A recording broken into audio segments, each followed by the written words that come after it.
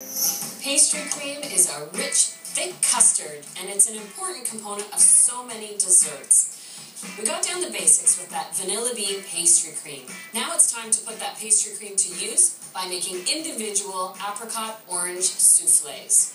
Whenever I make a souffle, I like to have a sauce ready. I'm going to make a complimentary raspberry fruit coulis. I've got a cup of raspberries. To this, I'll add 3 tablespoons of sugar, just a little bit to sweeten it.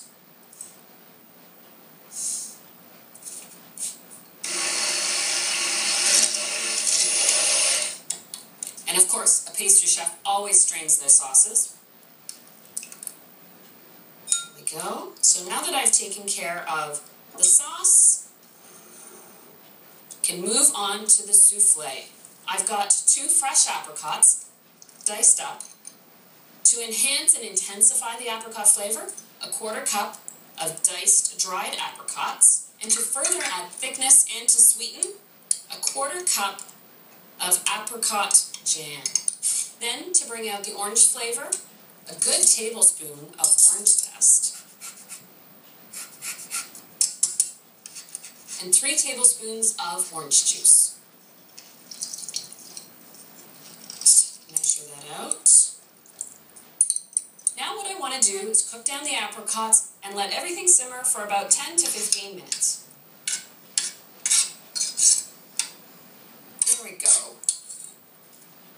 So it's time to puree.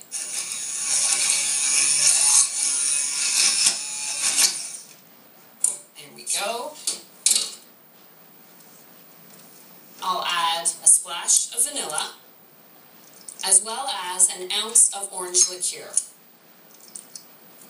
This is the same pastry cream recipe that I made to fill those strawberry tarts.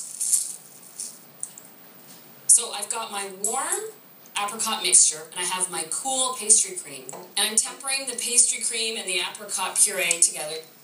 What lightens the souffle is whipped egg whites. I have the 3 egg whites that I saved from the yolks I separated, making the pastry cream. I need 1 more egg white. I'll whip these until foamy, then I'll gradually add 1/3 of a cup of sugar and whip the whites to a stiff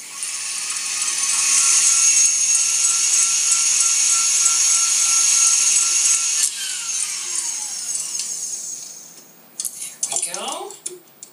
And to lighten this base mixture, I first fold in half of the whites, and it's expected that the whites at this point will deflate a little bit, but then the next addition lightens everything back up again. And the second fold, I'm very gentle. I want to keep these egg whites nice and fluffy. This is the point that they're ready for the oven. I've already greased my souffle dishes with a straight side. That helps the egg whites to rise up.